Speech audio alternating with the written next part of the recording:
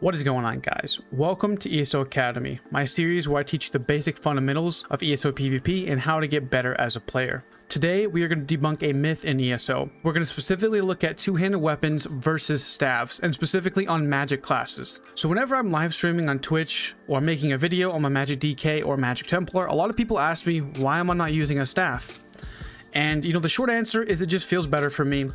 And it's not only that, but my light attacks and skills actually hit harder using a two-handed weapon versus a staff. But the long answer is just watch this video and I'll explain everything. But before we deep dive into it, make sure you guys are subscribed to my YouTube and have post notifications on so you never miss an upload. Also, I live stream on Twitch. The schedule is somewhat tentative, but for now we've been doing live streams every Thursday, Friday, and Saturday at 7 p.m. Eastern Standard Time. Pink and I have the best live streams on Twitch. I can guarantee you guys you will either laugh or learn something every single stream. Timestamps for this video are down below if you guys want to skip ahead, as well as other important links. With that out of the way, let's get back into the video. So in today's test, we're going to be looking at the Magic Dragon Knight. But there are other classes that you can use this melee type of playstyle using 2H or even dual wield. The other two classes besides DK are Magic Templar and Magic Nightblade. The reason being is these classes have a very viable close range spec on their class.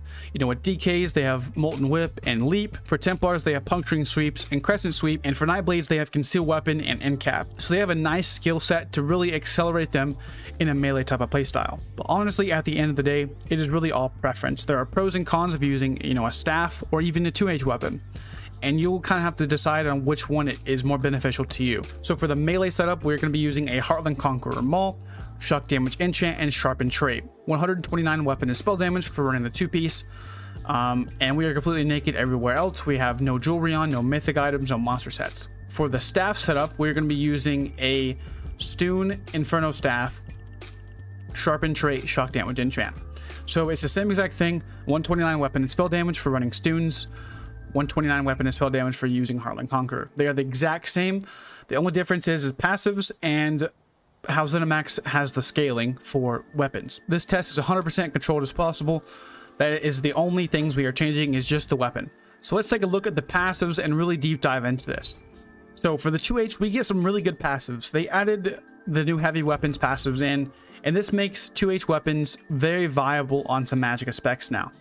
So before, it was just, you had swords that gave you flat damage increase, you had axes that could proc a bleed, and you had maces that gave you just physical penetration. It was basically rendering magic classes from using melee weapons kind of useless. So this definitely is nice. So for a mace, we get 3,300 armor penetration. So this is going to affect our physical and spell penetration. Also, the next passive is going to be the Battle Rush. So with a two-handed weapon equipped, whenever we kill an enemy or a target, we get 30% more stamina recovery for 10 seconds. This is one of the main reasons why I like 2H over dual wield personally. Dual wield and 2H are pretty much identical. They have one minor passive that'll make dual wield have a little bit more damage, but this will overall give you more stamina sustain. So for dual wield, let's go over that really quickly. So the main one is going to be, while dual wielding, you increase your weapon and spell damage of your offhand by a few percentage. I think it's like 6% with two passives in there. It definitely helps you a little bit with damage, but it's not going to be a huge deal. The twin bladed blunt is basically the same. It's just halved because you can run like a sword and a mace if you want to kind of min-max. It's really up to you and your type of playstyle, but also they have, the daggers now that give you critical chance. So there's going to be weapon critical and spell critical. So it could be valuable nonetheless to maybe look into that maybe. But the dual wield and 2H are pretty much the same. There are some minor discrepancies here that not a lot of people really realize or just want to assume. At max, this I think gives you a 15% damage bonus when attacking stunned, immobilized, disoriented, or silenced enemies. So people think that this is going to affect their skills, and it does not. It affects only dual wield attacks. So if you're a magic spec, you're not getting any extra damage unless you're using any of these skills, right? Only the dual wield skills. But what is going to increase your damage is going to be the dual wielding expert, right? So that is one caveat that not a lot of people realize or just want to assume. So now let's get into the Destro staff passive. So I do not have this passive in here because I use an ice staff, and I like my when I block on an ice staff, I like to make sure that I use stamina instead of magic. So there really is no difference here because this is just going to increase our heavy attack damage, not our light attack. So again, a discrepancy, just like with the dual wield, people assume this is going to affect their class skills, and it does not. So your destruction staff abilities ignore 10% of the enemy's spell resistance. So again, a lot of people assume that this is going to affect their whips, their embers, their burning talons, whatever. It does not. Only the Destro staff skills. So it's only going to be the skills in here, like Force Shot, Wall of Elements, Destructive Touch, Elemental Drain, Impulse, and the Destro Ultimate. It's the only thing that this affects. Does not affect anything else. A good passive for the staff is going to be this one, the Elemental Force. So it increases the chance to apply elemental status effects by 100%. Definitely you will notice a difference in proccing your burning, proccing, concussed with the shock damage glyph. It definitely is nice, but I don't think this is a game changer to use a staff over a 2H, in my opinion, and my playstyle. The only other notable passive that we have is going to be the Ancient Knowledge. Now this definitely does make a difference in your overall single target damage. This is going to affect your Molten Whips, your Burning Embers, your Flames of Oblivion, but it will not affect skills like Ferocious Leap because this is an area of effect skill, not a single target. So do keep that in mind. While this passive is nice, I don't think it's valuable enough to swap from a 2H back to a staff. And finally, the nail in the coffin for me is if we want to have more spell penetration, we have to slot Elemental Drain. I don't know if you guys know this or not, but magic classes have a very rough time with skill slots. So I'm actually getting best of both worlds using Elemental Drain on the back bar and then using a 2H Mace on the front bar because I'm actually getting more penetration. So having to slot Elemental Drain on my front bar is kind of rough. I love Flames of Oblivion. I have to have a CC, and Talent is nice. So, I mean, none of these skills can go away. So I have to figure out how to maneuver my skills around to, kind of fit what I want. And that's what the 2H Mace provides me. It gives me a little bit more pen. And it's just overall better, increasing my damage and my skills more, increasing my light attack weaving more. We'll go into that here in a second. But that is, basically the reason why I prefer 2H over a staff. The next reason is, let's check out the stats real quick. So look at my spell damage here.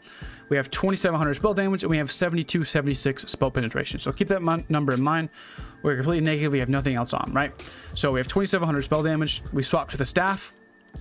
Student's Inferno sharpened. Swap back, we have 2464 spell damage. So this is a 236 spell damage difference. And with proc set scaling, this is a very, very crucial number to try to increase as much as you can. For whatever reason, ZeniMax thinks it's a good idea to have more spell damage on weapons than staves. I don't make the game, I just play the game. So it doesn't make sense to me personally, but it is what it is. You would assume that a staff would have more spell damage than a melee weapon, but it is what it is. But also we lost a lot of penetration here for dropping the mace. So that is one big reason why we run a 2H, because we get 2,700 spell damage. We're almost getting the same value of like Julianos. We're just changing from a staff to a 2H weapon. We're also getting more pen, but we are losing, proccing more status effects and the single target damage. But this honestly will make up for it. It scales better, getting more spell damage, using Molten Whip, using Degeneration. This will actually start to scale really, really high using a 2H weapon. So that is the main reason right there why we use a 2H weapon over a staff. But now we're going to look at the damage of our skills. So we're going to be using the Heartland Conqueror Maul first. We're going to just light attack and see what our damage is. So let the minor vulnerability go away. Hold on. Light attack. 2331. So that is 2,331 damage on the light attack. So now we're going to look at the whip. I'm just going to hit whip. 5354. As a crit, 5354. The stupid thing is glitch right now on console enhanced. That's why the numbers pop up way over there like stupid stuff. But 5354 whip. That's our damage, okay? So now let's swap to the staff. Get out of combat. All right, so now we have the staff on, sharpened staff. So we're just going to light attack. It is a 2057 light attack. 2057. That was our glyph proc. 2000. There's a 2057. See, so our light attack damage is 274 damage difference. So let's hit whip real quick and let's look at that damage. So 4994. So that is a 360 damage difference versus whip with a 2H weapon versus a staff. So I mean, the numbers don't lie. So let's hit degeneration really fast, and let's like kind of buff up and look at our spell damage difference. So we're gonna hit degen and 3 procs of molten. So we have 3226 spell damage. So now let's swap to our 2H maul, and let's look at the damage difference here of our just our spell damage. So we're gonna again hit degeneration, and then we're gonna get 3 procs of molten. So now we are at 3510. So with just proccing major sorcery and proccing Flames of Oblivion, our spell damage went from 236 damage difference to a 284 damage difference. Again, that is almost like Juliano's. So like, that is why I think 2H weapons are much better than using a staff. Now that I've been dogging on the Inferno staff for a little bit, let's talk about some pros for the staff. So what are a few pros? Well, for one, you know, the passives for the charge, that is definitely nice. But this is a pro. This is definitely a very valuable pro right here. A lot of attacks from range. Definitely is nice nonetheless. Definitely could help you with duels a little bit, just if you're cutting around a little bit. But this definitely is nice to have. Just a little bit of poke damage with a light attacks. It's nothing crazy, but it definitely can help you in PvP. You know, just finishing somebody off that's just running around a little bit, and you can't reach him with a melee weapon or whatever the case is. Definitely is nice. Again, with the charge is definitely really good, and the ancient knowledge. The cons, again, we'll go over this really quickly. Having to slot elemental drain if you're just using like a Destro resto spec to get more value than using just a 2H maul. Now, a lot of people will use elemental drain on their magic classes, but I just like to backbar it. I hate, again, for my reason, I don't have enough room. So I get the best of both worlds by using elemental drain on my back bar, so I can proc that, and I'm also getting the 2H maul extra penetration. So that is really the pros and cons of using a staff. Your damage is going to be a little bit lower, but you get the extra poke damage and the proccing of the sass effects. So that's a wrap, guys. The proof is in the pudding. The damage is there. We have more damage using a 2H than a staff. I feel like the pros outweigh the cons, you know, not using range attacks or proccing the sass effects, because in reality, we're only going to be proccing 2 sass effects. It's only going to be the burning, which is going to proc immediately from burning embers, and then we have the vulnerability that's going to proc whenever we light attack using a shock damage enchant. That's really the only type of staff effects you can proc on a Magic DK. So that's another reason why the passive on the Destro staff is not as valuable as other classes would be. So that's it for this video, guys. I hope you guys learned something, and if you guys did, please don't forget to like and subscribe, and I'll see you guys in the next one. Peace.